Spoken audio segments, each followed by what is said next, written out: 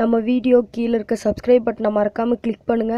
அதோட அந்த பெல் பட்டனையும் அழுத்துனீங்கன்னா நம்ம போடுற வீடியோலாம் உடனுக்குடனே உங்களுக்கு வரும். ஓகே ஃப்ரெண்ட்ஸ், இன்றைக்கி வந்து நம்ம என்ன வீடியோ பார்க்க போகிறோம்னா ஃபிலிமோரா சீரிஸ் தான். அந்த வீடியோ தான் பார்க்க போகிறோம். Filmora series. இப்போ இது வந்து எடிட்டிங்ஸ் ஃபிலிமோரா பற்றி தான் நம்ம போடுறோம். எடிட்டிங் ஆனால் இல்லை, அந்த ஃபிலிமோராவில் வந்து எப்படி வந்து அந்த ஃபைலை வந்து சேவ் பண்ணுறது அப்படின்னு தான் பார்க்க போகிறோம். இப்போ வந்து பார்த்திங்கன்னா ஒருத்தர் வந்து கஷ்டப்பட்டு வீடியோலாம் எடிட் பண்ணுவீங்க. எடிட் பண்ணி நிறையா கட் பண்ணி நிறையா எஃபெக்ட்ஸ்லாம் கொடுத்து நீங்கள் வந்து எடிட் பண்ணுவீங்க.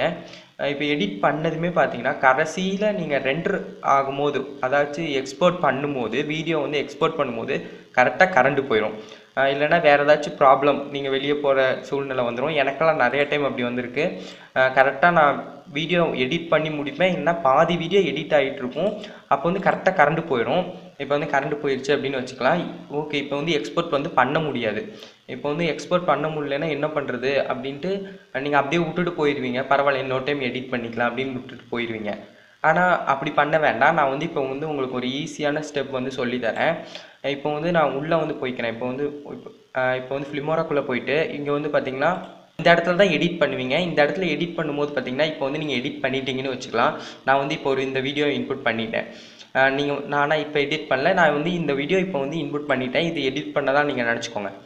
இப்போ வந்து எடிட் பண்ணியாச்சுன்னு வச்சுக்கலாம். இப்போ வந்து நீங்கள் எக்ஸ்போர்ட் பண்ண போகிறீங்க அப்படின்னு பார்த்துக்கலாம். கரெக்டாக எக்ஸ்போர்ட் பண்ண போகும்போது இல்லைனா நீங்கள் எடிட் பண்ணிக்கிட்டு இருக்கும்போது கரண்ட் போயிடுச்சு, ஏதாச்சும் பிரச்சனை, நீங்கள் வெளியே போகணும் அப்படின்னா நீங்கள் ஒன்றும் பிரச்சனை இல்லை. இப்போ வந்து இங்கே மேலே வந்து ஃபைல் அப்படின்னு இருக்கா, அந்த ஃபைல்னு கொடுங்க. இங்கே வந்து சேவ் ப்ராஜெக்ட் அப்படின்னு இருக்கும். இங்கே வந்து Ctrl+S நீங்கள் அழுத்தலாம். இங்கே வந்து சேவ் ப்ராஜெக்ட் அப்படின்னு இருக்கும், அந்த இதை கொடுங்க. சேவ் ப்ராஜெக்ட்னு கொடுத்து உங்களுக்கு எந்த ஃபைலில் வேணுமோ நீங்கள் வந்து சேவ் பண்ணிக்கோங்க. இங்கே வந்து நீங்கள் ஏதாச்சும் வந்து டைட்டில் கொடுத்துக்கலாம். நீங்கள் அந்த வீடியோவோட டைட்டிலே கொடுத்துக்கலாம். இங்கே வந்து சேவ் அப்படின்னு கொடுத்துட்டிங்கன்னா உங்களுக்கு வந்து இந்த ஃபைல் வந்து அப்படியே சேவ் ஆகிரும். ஆனால் ரெண்டர் ஆகிருக்காது, வீடியோ வந்து ரெண்டர் ஆகிருக்காது. நான் இப்போ வந்து உங்களுக்கு காட்டுறேன் பாருங்கள். இப்போ வந்து நான் வெளியே வந்துட்டேன். வெளியே வந்துட்டேன். இப்போ வந்து பார்த்திங்கன்னா நீங்கள் எடிட் பண்ணது வந்து நீங்கள் எந்த இடத்துல சேவ் பண்ணியிருக்கீங்களோ அந்த இடத்துல வந்து உங்களுக்கு வந்திருக்கும். இந்த மாதிரி ஒரு ஃபைல் மாதிரி வந்திருக்கும்.